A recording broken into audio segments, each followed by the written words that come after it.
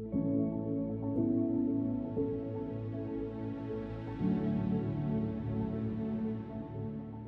like early days, my early days in Dundee, 1979-80, totally bored, nothing to do, pissing around all the time, strikes, you know, needed money, couldn't get a job.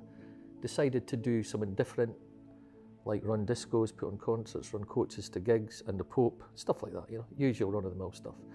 And we get into all sorts of scrapes with all sorts of people, end up having to do a big gig to make all the money back that we've lost, and it's a sink-or-swim situation that is shambolic in the extreme.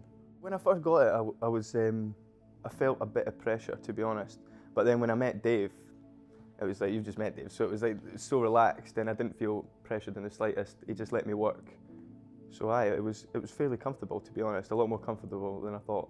All the wee pubs that we filmed in were great fun. Like the wee cafes as well. Like a lot of people in Dundee just let us come in and film. Do you know what I mean? Like there wasn't like any money involved. They were just happy to have us. So it was like, it's quite nice to sort of give back, I suppose, and meet local people. You know what I mean? It was good fun like that, you know. It was a kind of dream to get on a big festival. Couldn't believe it when we got the call or the email. I really thought it might have been an April Fool or something, right? Seriously, I'm no joking, right? To get on the festival was like a real boost.